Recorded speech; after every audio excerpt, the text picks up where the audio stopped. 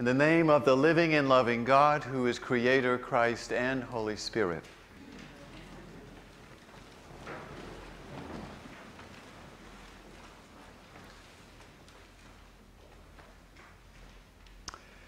How can God help us deal with difficult challenges of our lives? How can God help us deal with the difficult challenges of our lives? That's the question, that's the reflection question that I'm going to ask you to think about at the conclusion of this homily. Well, it's not hard to list some difficult challenges. I want to just list two. One is conflict. Conflict within families, conflict within churches, conflict among friends, conflict between nations. There's a lot of conflict.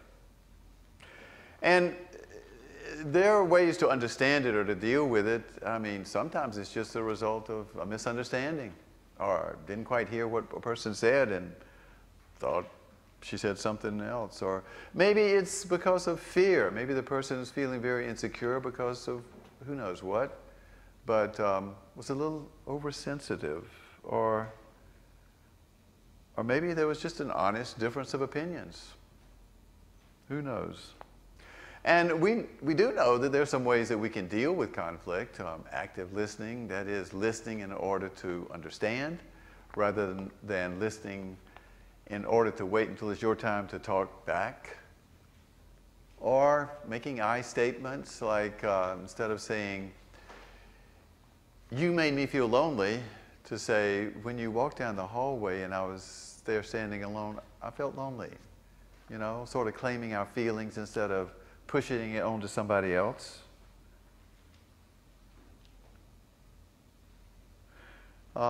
Sometimes we use counselors or mediators to really help us work out conflict. There are a lot of things that we could do. So, what about this quote in today's gospel? "Do you think that I've come to bring peace to the earth? No, I tell you, but rather division." That sounds like conflict. Jesus is coming to bring division among us. But you know what? He's really talking about division between the people who know God and the people who do not know God. He's really talking about it's time for us to tell the truth, and if there is going to be division and conflict, so be it. Then comes the deal. How do we move out of that conflict? But Jesus was not in favor of simply peace for peace's sake. He was in favor of not having conflict when it is hurtful. Another difficult challenge that all of us face to one degree or another is acknowledging reality. It's a complicated world in which we live. It's hard to figure things out sometimes. There's so many factors floating around. Different perceptions, different spins on the different perceptions. Some of us would like to stay with the familiar because we know it, it's comfortable. Instead of maybe going deeper to discover something that is in fact the truth, the reality, and yet not so comfortable. Maybe there's hidden information that we just haven't discovered yet, which hinders us from really acknowledging the truth and the reality of what's going on around us. And so here's some things we can do in that case. We can consult reliable resources. There might be people we know who really are even-handed, who can see both sides, or who can really see beneath the surface but not stir things up, just provide that information. We can do research, Google. I mean, there's lots of things we can do to sort of figure things out so that we understand it better. Having conversations in a group or something to try to understand what's going on around us. And so here comes that other quote from Luke. Jesus says, why do you not know how to interpret the present? You know how to interpret the weather, but why can't you understand what's going on, folks? You need to open your eyes. How can God help us deal with the difficult challenges of our lives? Well, this is clear that Jesus consistently presented this truth. We need the courage to recognize and name the truth that is out there. I mean, that's the prophetic voice of Jesus. We need the courage to recognize and name, this is what's going on. And the other point, complementary point of Jesus over and over again is we need the compassion to care for each other.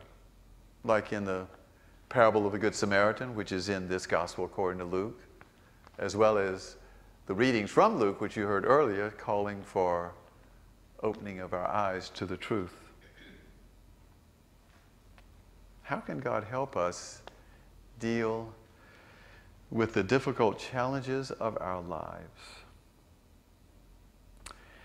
That last part of the Hebrews reading, I think, is fantastic. I think it's two of the most important verses in the entire Bible. I'm going to read it to you, and I'm going to talk about it. Therefore, since we are surrounded by so great a cloud of witnesses, let us also lay aside every weight and the sin that clings so closely.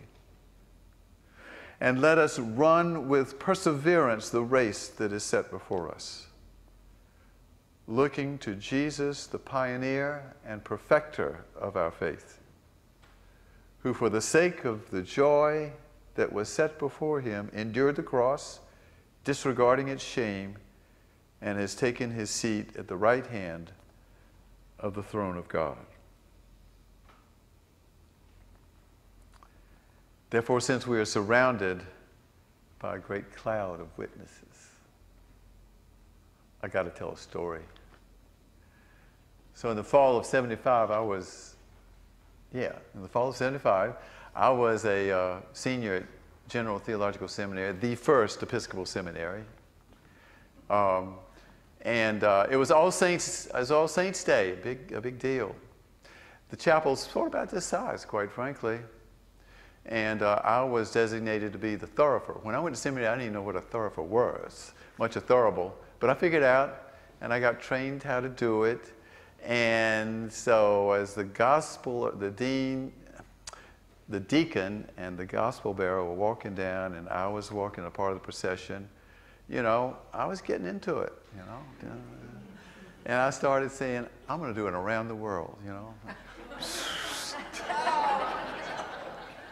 and smoke was coming. It was smelling pretty good. It was going around, and the gospel was read and all that stuff.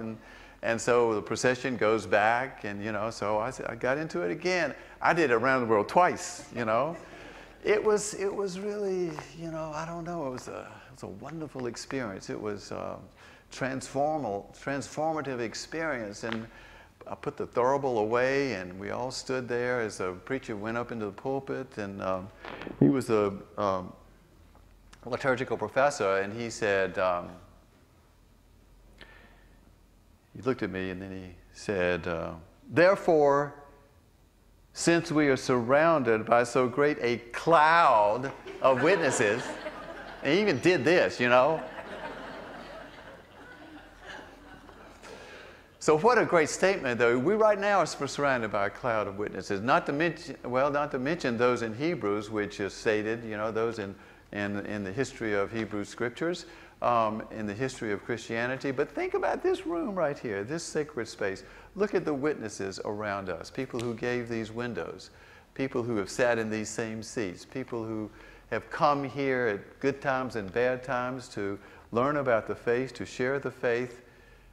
They were witnessing to their decision to follow Jesus and to be a faithful Christian. Therefore, since we are surrounded by so great a cloud of witnesses, being in the presence of witnesses, and every one of you could be a witness right at this moment. Being in the presence of witnesses is, in fact, something we can do. Actually, God is doing it to help us deal with the challenges of our lives. Not being alone, but being in the presence of people who know the faith and can share the faith and can help us grow in the faith. Since we are surrounded by so great a cloud of witnesses, let us also lay aside every weight and the sin that clings so closely. Another great line. Let us lay aside every weight. What are the burdens, you know? What are the burdens that you're carrying this day and beating you down and therefore not enabling you the freedom to really see what's going around you?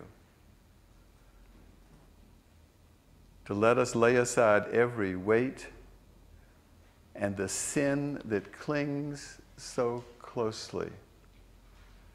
For often it is a sin that we allow ourselves to be beaten down and burdened and overweighted. It's sort of a sin like maybe I can't handle it. Maybe God isn't with me. Maybe God won't lead me. That's a turning away from God, which is the definition of a sin. So let it go. And let us run with perseverance the race that is set before us. Let us run with perseverance, with commitment, knowing that there's a goal somewhere down there, that we can do it, that we can keep up the pace, that we're not alone, that the race that is set before us, looking to Jesus, the pioneer and perfecter of our faith, knowing that Jesus is the one who has gone ahead of us and prepared the way. Jesus is the one that can tell us where the next curve is coming or the dip down. Knowing that it's Jesus who is running with us, persevering and moving towards that goal. Who for the sake of the joy that was set before him endured the cross, disregarding its shame, and has taken his seat at the right hand of the throne of God. The joy, sort of an interesting statement there in connection with the crucifixion, but really referring to the fact that Jesus allowed himself to be crucified on the cross. Actually, not so much to save us from sin, but to incorporate the sin of the world into his body, into his being, embracing all that is evil and painful, so that there may be more joy in the presence of all of us as we walk in the steps of Jesus and move towards that goal of being at one with God. How can God help us deal with the difficult challenges of our lives? Basically, simply by being in our presence. If only we can open up our eyes, hearts, and minds, see and feel and recognize that yes, God is here and always will be with us, whether we are up or down, whether we have our eyes wide open or blinded by the light or choosing to turn away. God can help us deal with our difficulties anytime, if only we let God.